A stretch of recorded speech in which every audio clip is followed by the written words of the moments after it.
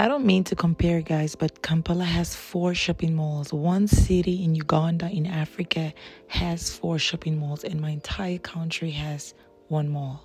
Y'all, like, this is amazing. Hey guys, welcome back to my video. So this is another day in the city of Kampala here in Uganda, and today I'll be taking you guys like shopping.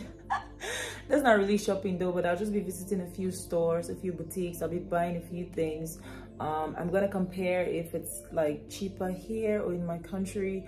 I'm not exactly sure where I'm going, but I have a guy who helps me around, and shout out to Esau, like he's really good and he's super nice. He takes me like videos and pictures when I want, which is very important, very essential. So today I'll be going out. I'm just gonna freshen up, and no, I already freshened up. So I'm just going to like put my stuff together, and then I'm gonna wait for the sun to be less overhead, and then I'm gonna go out and I'm gonna take you guys with me, and let's see how shopping in Kampala actually is. I have a feeling that it's gonna be expensive. So I'm out now and I have a little makeup on, which is something that I don't do most times, but you know, I just wanted to look good. It's sunny and I was like, why not? So, oh no. So usually when you say you're going shopping, people just assume that you're going like to a boutique to buy some fancy stuff. That's not the case right here. Usually when I go for shopping, this is how the setting looks like. Yes, this is the kind of stuff that I like to go buy. So I'm here at the market, and then I went to visit this Owino market, which happens to be like the biggest market in Kampala, which is like, you know, they have all kinds of stuff. You guys see the stuff well laid? Yes, this is where I like to shop. So Owino market is like the biggest food market here in Kampala. And from what I gathered, people moved from the Nakasero market, and then they settled here at the Owino market. And then there was this guy named Owino who was selling like corn maize in this side, who moved from the Nakasero market. And this market was just literally named after him. It had so much. It was just like my country. I could relate so much with the vibe of this market. But it was about to rain. It was actually raining, so I had to leave. So I went to this next area, which I don't remember the name at the point of editing this video, but it had this outfit, so many things that I wanted. So there was this one store that had like what I wanted. It's called Lady Bird Boutique. And honestly, guys, this boutique, I can tell you for a fact that is worth it. I don't know if it's cheap, I mean, compared to those who live in Kampala, or it was just cheaper for me who is new in Kampala. But it was comparatively cheaper to the malls. So I got a few stuff here, and I really thought that this place was amazing. Like compared to the markets, which was a little bit more rowdy, here was a little bit more organized. It's called Lady Bird. I don't know, I just love the boutique. It was nice. They had like comfortable stuff and very practical stuff for reasonable prices. Yeah. So I got a few stuff, and then I went to the market. I went to the market downtown, and I wanted to buy some stuff for nails for my business. And then I went to this other place that was called Motif.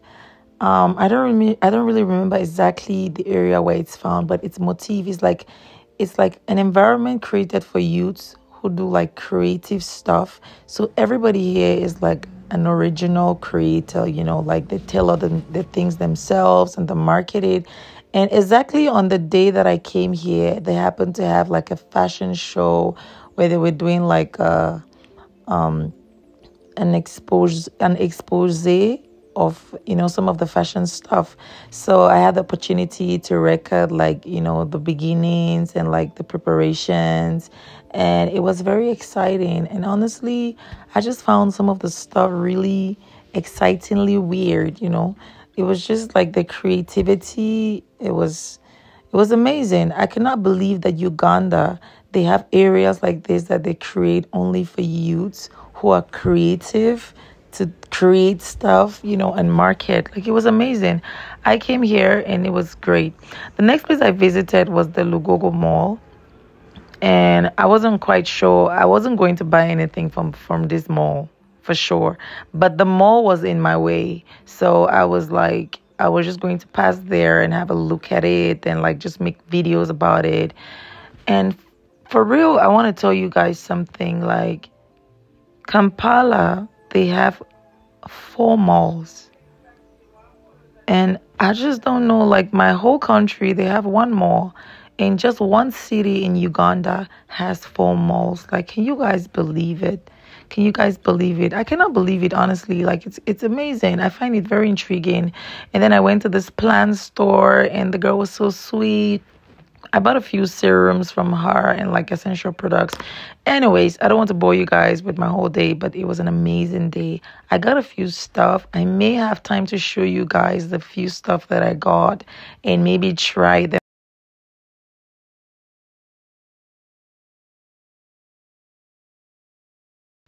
on so that you guys can tell me if I was duped or it's actually a very good price. So, that was all for today. I don't think I bought so many stuff. I bought a few pants from Lady Bird and a few stuff. I'm going to insert the pictures of, the things that I bought. And I think, relatively, it was really nice. Moving around in town is very convenient. You guys should not be surprised if I say I have to move to Uganda. Like, I really love this place. It's very friendly. The people are so nice. They're polite. They are very warm to visit us. And, I just love this place. So I don't know where else I'll be going to again here in Kampala or what else I'll be visiting. But so far, so good. Thank you guys for watching my videos and see you guys in my next video. Bye.